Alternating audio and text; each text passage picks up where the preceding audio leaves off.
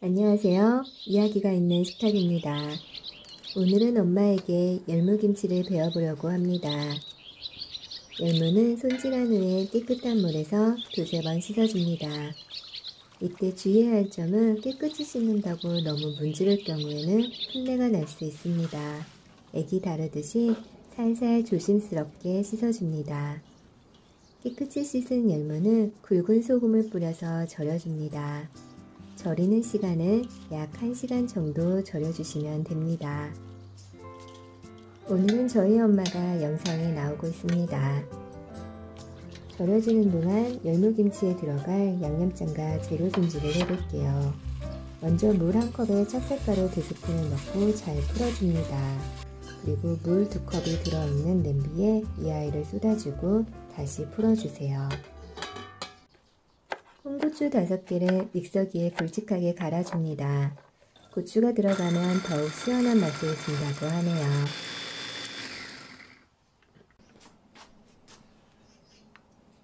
식힌 찹쌀풀에 다진 홍고추를 넣어줄게요. 그리고 멸치액젓도 넣어줍니다.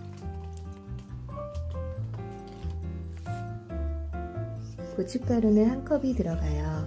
지금 사용하는 컵은 반컵짜리라 2번 사용하고 있습니다.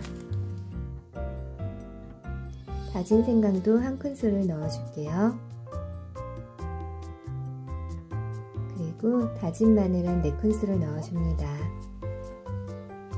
설탕도 6분의 1컵이 들어가요. 그리고 매실청은 2큰술이 들어갑니다. 굵은소금도 2큰술 넣어줄게요.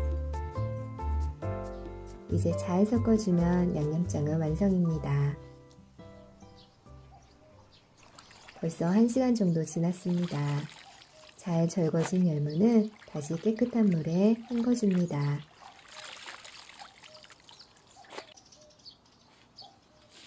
김치 담그는 일이 보통 일이 아니네요. 물기는 탈탈 털어줍니다. 잘 절거진 열무에 이제 양념장을 넣고 버무려 볼게요. 손질한 쪽파 2줌도 넣어줍니다.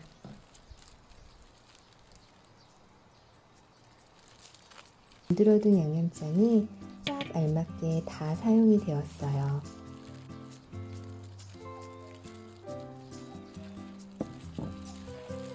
이때 버무릴 때에도 너무 세게 문지르지 마시고 살살살살 버무려 주셔야 하세요. 그래야 풋내 없이 아삭한 열무김치를 맛보실 수 있으세요. 다 완성되었습니다. 이제 이틀 정도 서늘한 곳에서 숙성을 시켜줄 거예요. 쓰고 남은 쪽파는 뿌리가 남아있어서 다시 밭에다 심어줄게요. 어머나, 지렁이가 나왔습니다. 지렁이가 있다는 뜻은 좋은 흙이라는 뜻이에요. 그래도 지렁이가 나올 때마다 움찔움찔합니다. 어머나, 또 나왔어요. 파든 흙에 손질한 파를 올리고 다시 흙을 덮어줄게요. 이렇게 하면은 신선한 쪽파를 계속해서 맛볼 수 있습니다.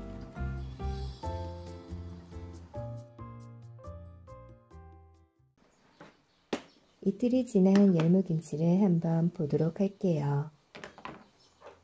너무 맛있게 잘 익었습니다. 열무김치와 너무너무나도 잘 어울리는 콩국수를 해보려고 해요.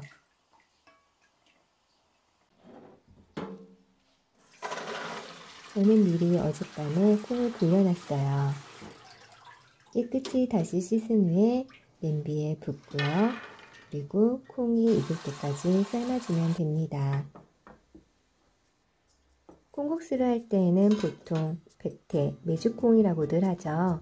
이 아이를 많이 사용하는데 전 검정콩을 이용해 볼게요. 콩 삶는 것을 어려워하시는 분들 혹시 계신가요? 그러시다면 검정콩으로 해보시는 것을 추천드릴게요. 콩을 오래 삶으면 메주 냄새가 나기도 하지만 덜 삶으면 또 콩 비린내가 나기도 하잖아요. 그런 면에서 검정콩은 실패할 확률이 적습니다.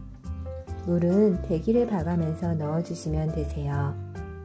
저는 잣을 넣어서 좀 더 고소한 맛을 추가해 볼게요. 없으시다면 생략하셔도 됩니다. 2병 정도가 나옵니다. 냉장고에서 2-3일간 보관이 가능합니다. 두유 대용으로 마셔주셔도 좋아요. 두부면이 궁금해서 한번 사봤습니다. 두부면은 물에다가 헹구기만 하면 되더라고요.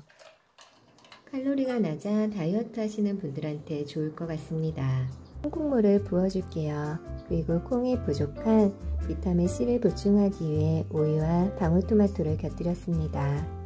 여기에 열무김치가 빠질 수 없겠죠. 자, 완성되었습니다. 콩국물이 고소합니다.